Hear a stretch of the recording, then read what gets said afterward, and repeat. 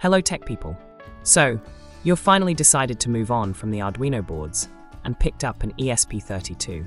Let's look at how to set up the Arduino IDE to program the ESP32. The ESP32 is such a game-changing microcontroller. It is packed with features like Wi-Fi, Bluetooth and dual-core processors, all for an incredibly low price. It's perfect, but how do we program it? Alright, grab your computer and open up the Arduino IDE. The first thing we need to do is to install the ESP32 board package. First, head over to File, then Preferences. In the Preferences window, look for the field labeled Additional Board Manager URLs. Here, you'll want to add this URL. I'm also going to include it in the description below, so no worries about typing it out. Okay, now let's install the ESP32 package. Open the Board Manager from the sidebar. Search for ESP32. You will get two results. The Arduino ESP32 boards is for the official Arduino boards like the Arduino Nano ESP32. The next one, from Espressif Systems, is the one we need. Install that. Note that the Arduino IDE version we are using is 2.3.4, and the ESP32 core version is 3.1.3. Installation is done, but we're not finished yet. We need to select the specific ESP32 board we're working with.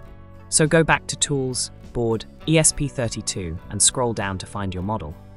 There are a couple of different options available. For instance, I am using an ESP32S dev board, so I select the ESP32 dev module. Next, go to Tools, Port and select the port that is connected to your ESP32.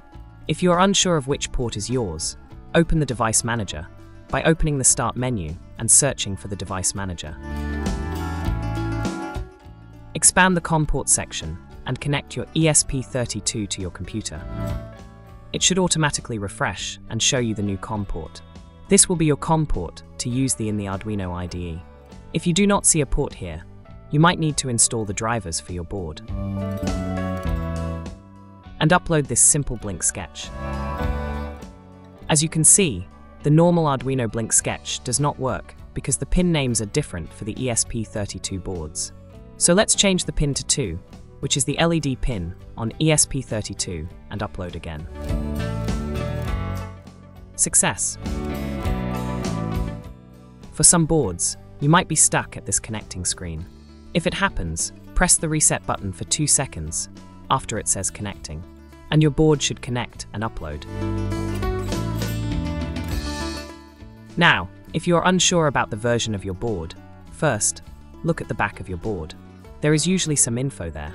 If you are still unclear, go to Tools and set the core debug level to verbose.